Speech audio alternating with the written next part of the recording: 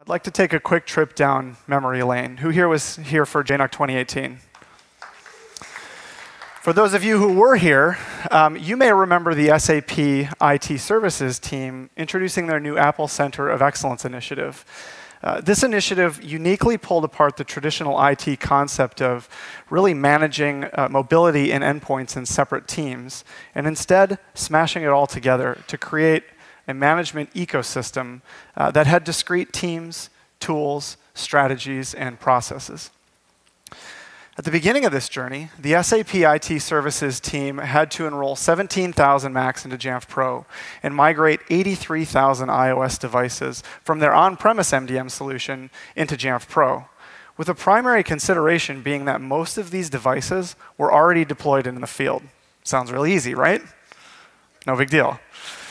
Well, the project has continued on since then, and to tell us more about how that journey has gone in the last year, including what's next, I'd like to welcome to the stage VP IT Services Enterprise Mobility at SAP, Martin Lang.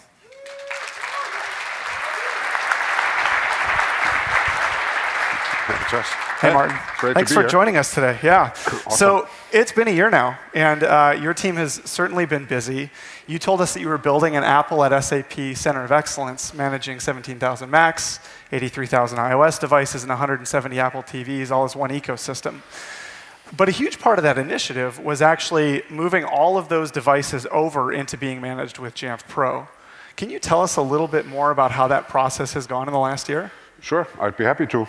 So you might remember, if you've been here or if you watched it online last year, the demo of Julia, who was a new hire, and I gave her her corporate phone here on stage, and she enrolled it into our production system, right? And you've seen the whole process from taking it out of the box, fresh iPhone, until she was fully productive, not just with mail and calendar and contacts, but also apps and certificates on the device and everything.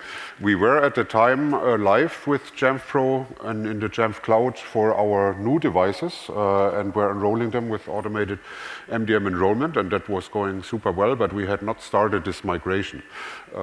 We still had these 80-some thousand devices back in our old MDM, happened to be our own SAP internal solution that was since retired, and we still had to migrate those devices. And as you said, those devices were fully deployed, so all over the globe in people's hands, and they needed to be productive. So we were working on migration tools to make this really simple so that everybody could do this themselves without needing our help or our IT colleagues' help in the field. And by February, we were ready to kick off the migration. And it took us 6 months for everybody to essentially press the button, literally actually press a button that said migrate to Jamf and get their device migrated to Jamf Pro with remaining fully productive. All the apps that were previously installed came back on those devices. And we were done, like I said, by end of July, and August we shut down the old system. We've been quite happy with this, so happy in fact that we actually decided along the way to move our Macs into the Jamf Cloud as well. They are currently on a Jamf Pro on-premise system. That's awesome. So yeah, you've been busy, certainly, but you migrated an incredible amount of devices over to Jamf Pro, and you really had the user drive that task. I'm curious if you can tell me a little bit more about the nuance of that. What hurdles did you have to jump over, and how did that process go? Yeah, it is quite unique when you have a lot of mobile apps, and we do. We've kind of started, I told you that story last year, started as a mobile app development team, and then only later kind of acquired also the MDM functions as part of our team. And when you have a lot of apps on the device, in-house apps that are not from the App Store and no VPP, right, then it's actually challenging to migrate from an old MDM, from some MDM, really doesn't matter which one, into Jamf. But the process, and you actually see this playing in the background now, it actually is going to repeat playing the video. You kind of see this here, how we did this. It really was a button that was called Migrate to Jamf. And technically, without going into too much detail, we kind of saved the apps that people had previously installed in the keychain, because the keychain remains intact, even if you do an unenroll and a re-enroll. Then had people go over to the enrollment page. The tool facilitated that. They enrolled in the new MDM. We push an an app called Apple at SAP. You saw that app last year. It uses the Jamf certificate SDK to pull down single sign-on, but it also looked in the keychain which apps were previously installed and pushed them right back on the device. So literally in less than 5 minutes, depending on Wi-Fi, which is kind of important. On a good Wi-Fi situation, really super fast, everything was migrated, which is really quite a technical undertaking, but our end users were all able to do this themselves. And at any given time, how many people were migrating, during a day? Yeah, I mean, you can imagine 80,000 in 6 months. So on some days, we had way more than 1,000 people migrate their devices. I was actually monitoring those numbers on a daily basis, looked at a smart group on devices enrolled in the last 24 hours. And sometimes it was 1,000 or 2,000 even I saw, with very few tickets that came in. We really only heard of maybe 10 support cases that people opened up or IT link center walk-ins. We call IT link centers these support desks around the world. Very few issues. Most users had been able to do this themselves, which we were super happy with. That's amazing. So they migrated all these devices, and they were going from an on-premise MDM tool into Jamf Cloud. Tell us a little bit about how that migration into Jamf Cloud has gone and what your experience has been. Yeah, so we at SAP, we embrace the cloud. We are the largest enterprise application software company in the world, and a lot of our products are also cloud-based nowadays, so we have no problem with the cloud. And with the iOS, we had it maxed on-premise, as I said, on a Jamf Pro on-premise instance, but with the iOS devices, we decided from the start, we'll try this in the Jamf Cloud.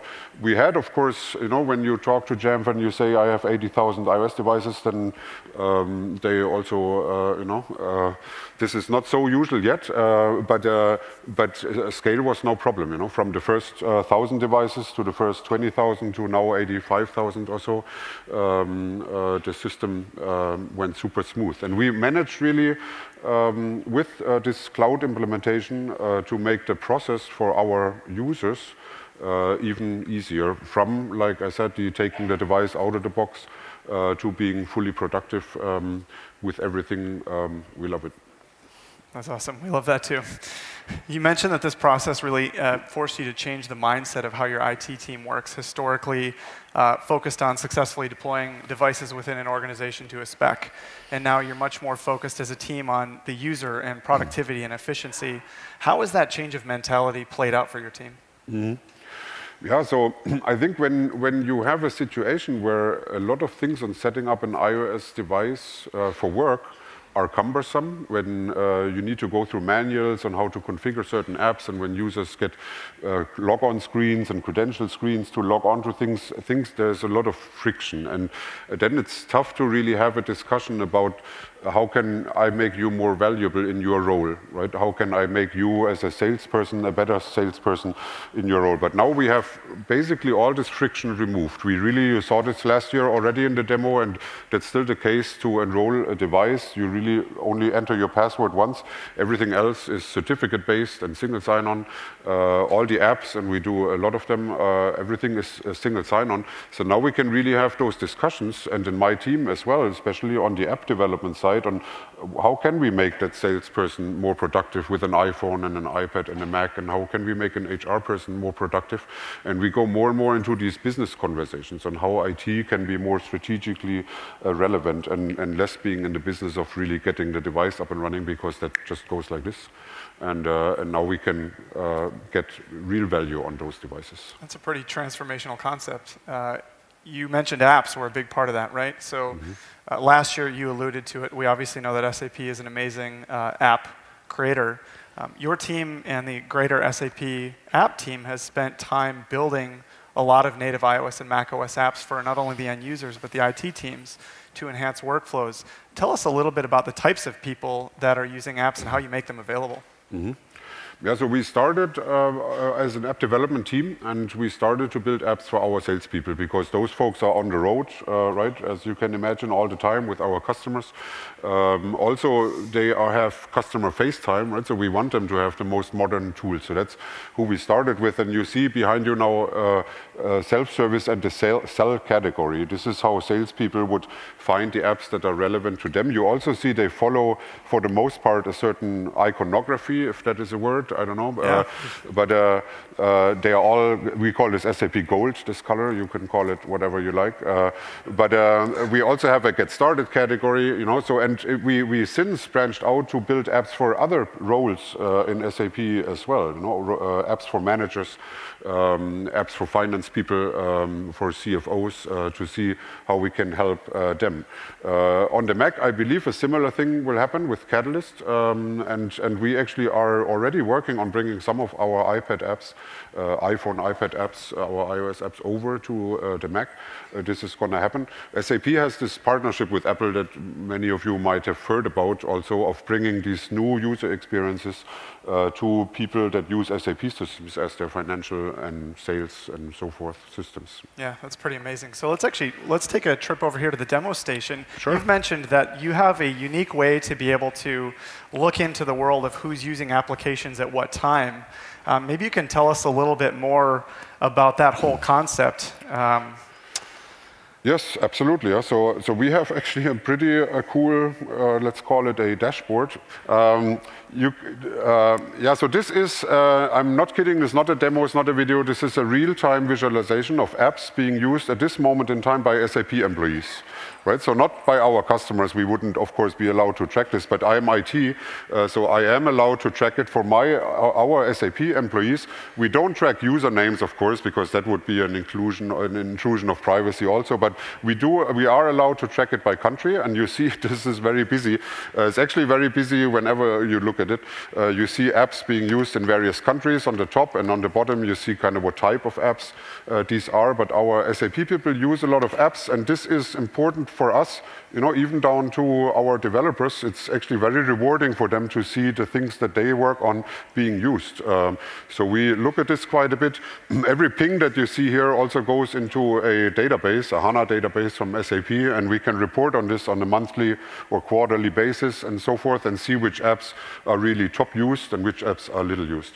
We do get from Jamf Pro also installation statistics, right, from the inventory, but this goes far beyond that because it talks about actual usage.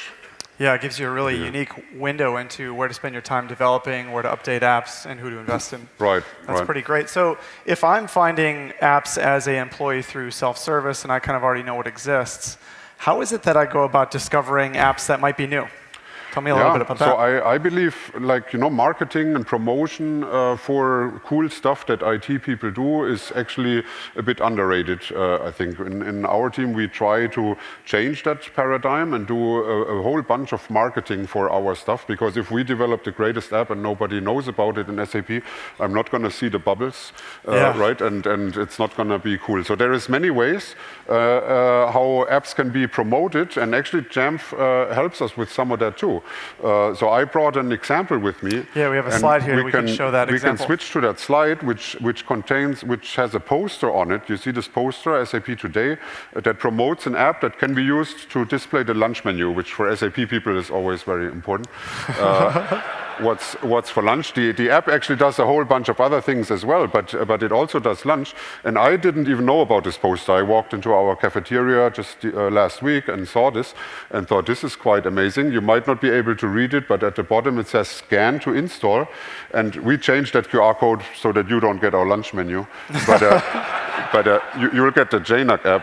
But I gave Josh here on his iPad the QR code, and I just want to show you how simple this is, you know, the scan to install. So if we switch back to my iPhone, here, there you go. I would just open the camera, right? All of you have done this before, to scan a QR code, and I'll scan this QR code. It says open it self-service from the top. I click this once. Self-service thinks about it for just a moment, and it says app installation is in progress. I don't have to do anything else. And if I go back to the home screen, I'll see the SAP Today app installing right now. Right? Basically, no other interaction required other than scanning the QR code. I want to do some Joel sounds. Ooh.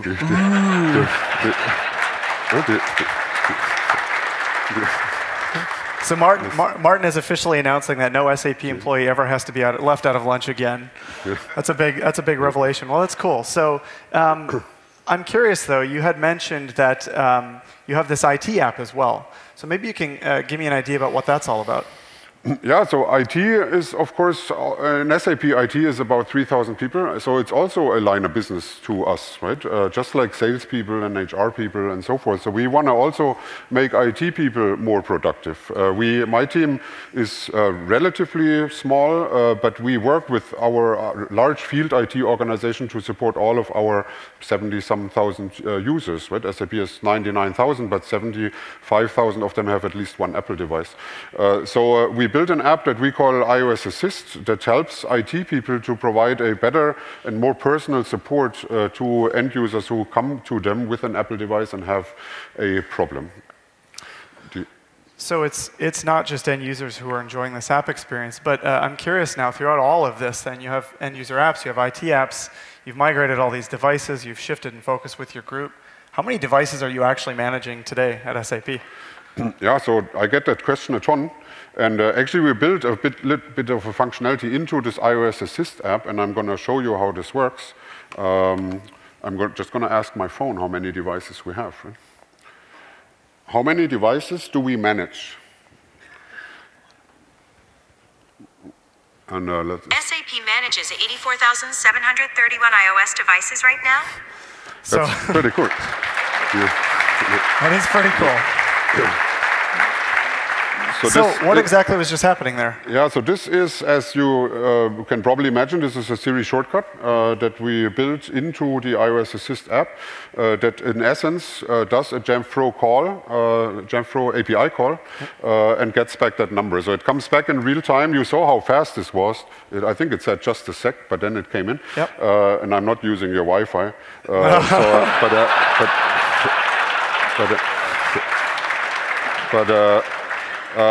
Yeah, it's just a Jamf Pro API call to bring back that number. Very cool. Would you mind taking us through a quick demo of the iOS Assist app while you're at it? No, I wouldn't mind at all. Awesome.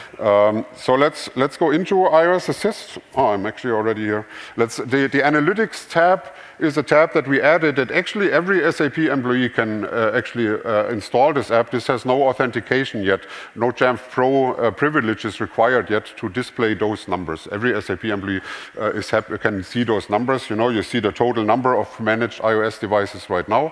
Eventually, as we talked earlier, this will include the Macs, but today they're on a different instance, and right now this is just for the cloud instance, and so just for the iOS devices. You see the breakdown, which some of you might find interesting, on how many supervised devices we have, how many unsupervised. The supervised generally are all the new ones we bought since last year, right? This is 1 year worth of purchases of iPhones. The unsupervised are the ones that were all migrated from our old MDM. So that number is currently still going down as people switch to new devices, and you see the breakdown by iPhone, iPad, and also Apple TVs. But then, and where it gets really to IT support, I have this admin tab, and it actually lets me favorite some devices. I favorited Rich's and Philip's device. Just if they have some problem, I could directly, quickly go to their device.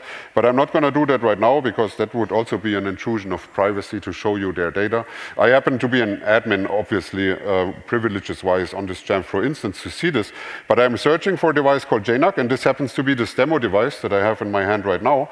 And if I go into it, I see a bunch of metadata, the serial number, and I can also copy and paste it because sometimes in a support case I might need to throw that serial number somewhere else, but I see the last inventory, obviously the iOS version. All these things can be very handy in a support situation, and it enables our support people, to help SAP employees in a conversation, just like we are having right now. If you had an issue, I could help you. I wouldn't have to turn my back and log on to Jamf Pro on a computer. I can help you directly. I see the single sign-on, certificate expiration date, and more fields. I have all the management options available to me that Jamf Pro allows me to execute on this device. These are, of course, quite a few because this happens to be a supervised device. Maybe most important for support purposes, I see the log history of this device, so I can go in there and see all the recent commands that Jamf issued to this device, including a pending installed app list, which came just from installing the SAP Today app. So the update to the inventory is still pending, but who cares? I could flush it. You see the flush button if I wanted to. So this is really helpful, like I said, in support cases. I think I'll conclude the demo with rebooting this device, issuing that command, so you see that this is really real life. It says the command was issued, and my phone is rebooting. You'll see the Apple logo in a second. That's very cool.